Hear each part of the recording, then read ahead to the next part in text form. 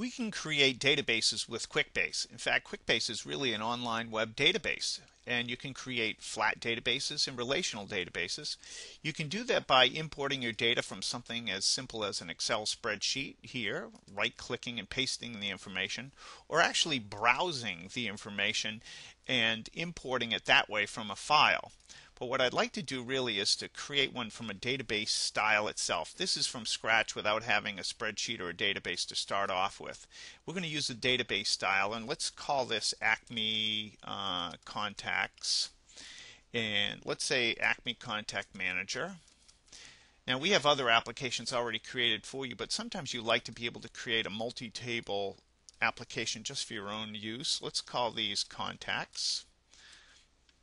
We'll add another table, which is activities. And now let's define the information in each one of these tables. How about something like name is, if I drop down this box, you can see there's many different types of things that you can use. I'm going to say text. Company is also text. I may say address is text.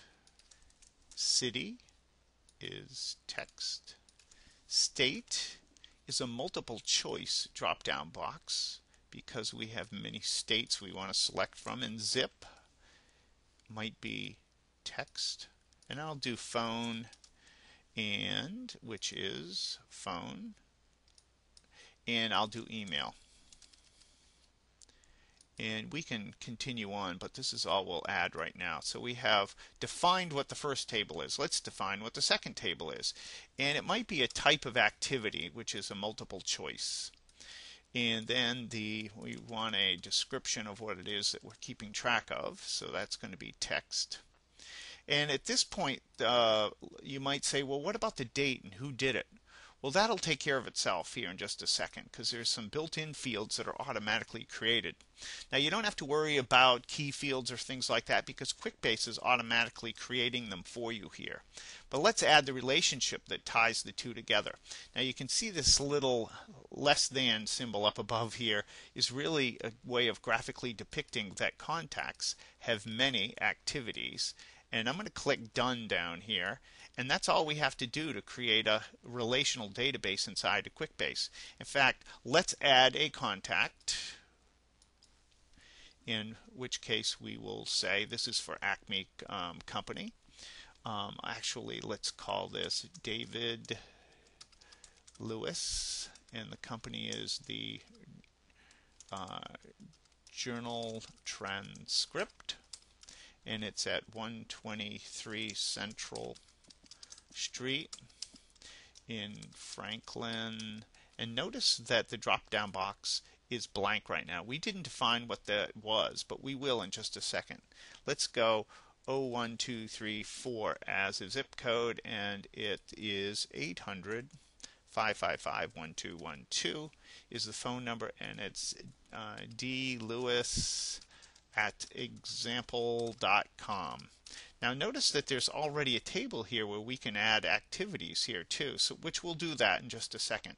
But the first thing I want to do is really come up to the states and just show you that you can right click over any of the information here and edit it.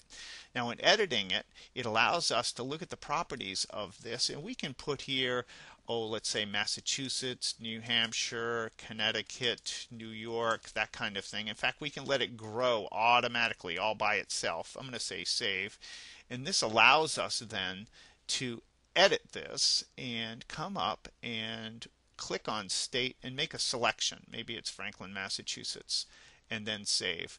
Now I'm going to say let's add an activity.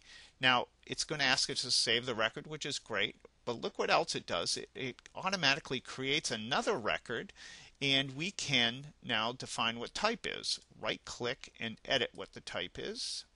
Down below here, we haven't defined what these are yet, but it might be we left a voicemail, it might be a note, it might be we spoke live, and it might be an email, because QuickBase you can use for emailing as well. I'm going to let people create more things as we go. So here we are back at that contact record here, and we're looking at David Lewis, and the type is a voicemail. called and left number for callback. We're just recording this, that we left him a voicemail. Now this is the first activity against this contact, so you can see now that we have one activity. We'll add another activity here, in which case we may speak live. We to meet on Friday at 10 a.m. and say save. So now we're continuing to add more and more types of contacts into this contact record. So we have all this historical record here.